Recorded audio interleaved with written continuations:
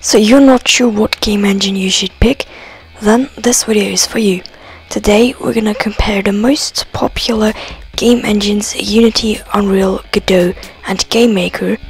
We'll be looking if the game engine supports 2D, 3D, which platforms you can export your game to, what language you use to code your games, the amount of tutorials, and the price of the game engine, so you can find out which one fits your needs. So Unity supports both 2D and 3D, and it also supports a lot of platforms such as Android, iOS, Windows, Linux, macOS, a lot of console targets. So you can export your game. If you make a game in Unity, you can export your game to all of these platforms, and you can also export it to WebGL or VR if you want to make a VR game, have a VR headset. The coding language you use with Unity is C#, but the newest version, 2020.1, also supports visual scripting. Unity has a really good and large community, and almost 80% of all game engine tutorials out there are Unity tutorials, and almost like 47% of game devs use the Unity game engine for making their games. So let's get to the price of the Unity game engine. So there is Unity Personal, Unity Pro and Unity Plus. And Unity Personal is completely free if you don't make more than $100,000 in 12 months with your game, which is really unlikely to happen if you're making your first or second indie game with Unity. Unity Plus and Unity Pro is really expensive and is only meant to be for business game devs, so game dev companies. It also receives updates quite regularly and has a beginner-friendly user interface, but it's not really that suitable for game companies that make AAA games. So that was it for the Unity game engine. Let's jump right into Godot. So Godot or Godot supports both 2D and 3D. So you can make 2D or 3D games with Godot such as in Unity. Next, let's get to the platforms. It supports a lot of platforms, but there is no console target.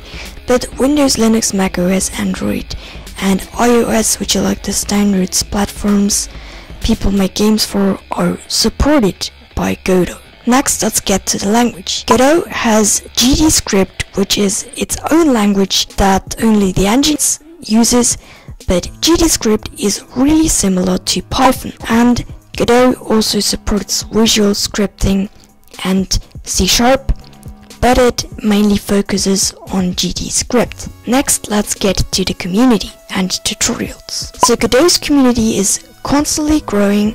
It's a new game engine on the market. It hasn't existed for such a long time as, for example, Unity, but it is constantly growing and the amount of tutorials is also growing. So you will find tutorials on whatever you need for Godot. Next, let's get to the price. Luckily for you, as a game dev, Godot is 100% free. You don't need to pay anything. It's also quite beginner friendly, and it doesn't take that long to install and open up projects, but it's quite buggy sometimes. So now, let's get into GameMaker.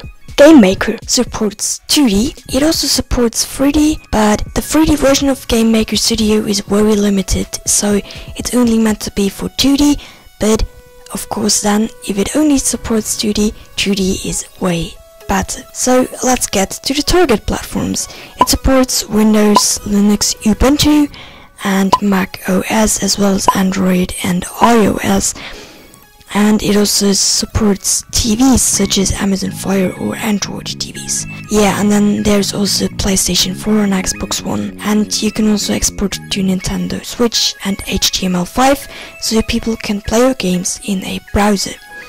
Now let's get to the language that GameMaker Studio 2 uses. So if you want to make games with GameMaker Studio 2, you are using a language called GameMaker Language, or short GML.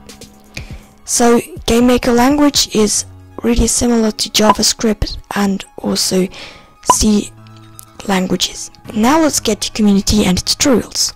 Unfortunately, GameMaker Studio 2 has really a huge lack of tutorials even on YouTube.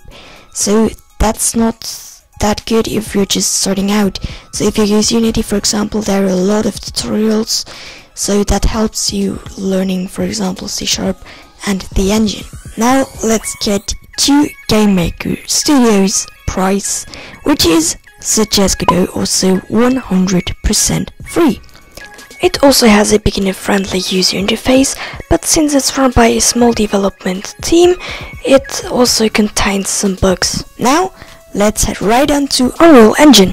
So Unreal Engine, which is run by Epic Games, who also developed Fortnite and other games, does support 2D, but the 2D version is really limited. It heavily focuses on 3D, and with Unreal Engine, you can achieve super realistic 3D graphics. You can export your game to Windows, Linux, Mac OS, Android, iOS, PlayStation 4, Xbox One and HTML5, so again people can play your game in a browser.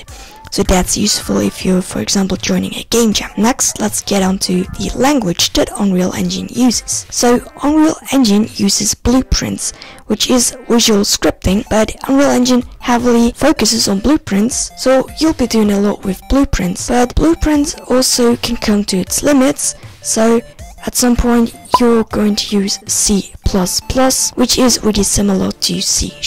A lot of tutorials for Unreal Engine are blueprint tutorials, so there are not really many C++ Unreal Engine tutorials, so most of the tutorials are with blueprints. Just wanted to say that here. And Unreal Engine is 100% free if you make less than $1 million with a game that you made with Unreal Engine, so that's really unlikely to happen.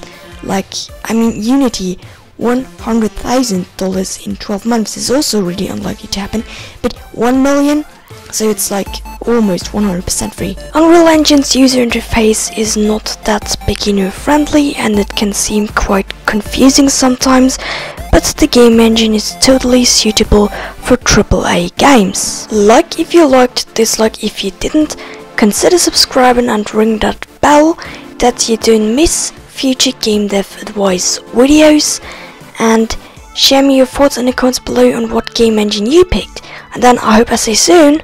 Bye!